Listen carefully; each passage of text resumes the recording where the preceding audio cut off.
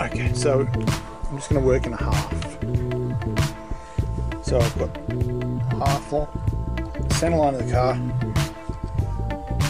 This is the outside, which is this line, and the rolled edge goes in between. It's roughly a 3mm gap. So what I do, once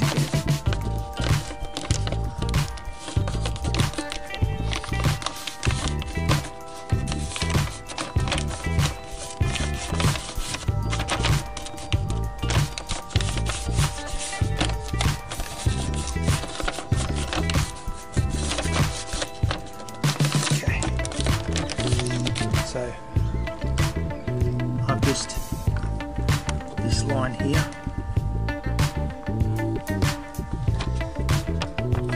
just rubbed it on there like this. See it. So now my swage has to be in between those. So what I'll do is I'll make a panel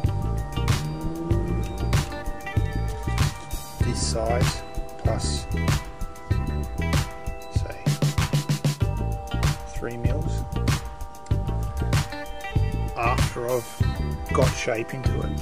So I'm going to roll it on the English wheel now, cut it out, get some shape into it, some contours, so I've got to be able to follow these lines and sit it up against their flat. I don't have a sheet, I'm not going to use this crap. I'll go out in the morning and grab a sheet of steel, nice clean new one. I spent an hour welding that up. If I cut that and then joined it, I'll have to bash this flat and get that weld, and it'll be warped, and I have to sand all the paint off. This is powder coat, so that's about 2 hours just there, and that's even before I've cut out the shape. So I'm just going to go out and buy a sheet for $10 and go from there.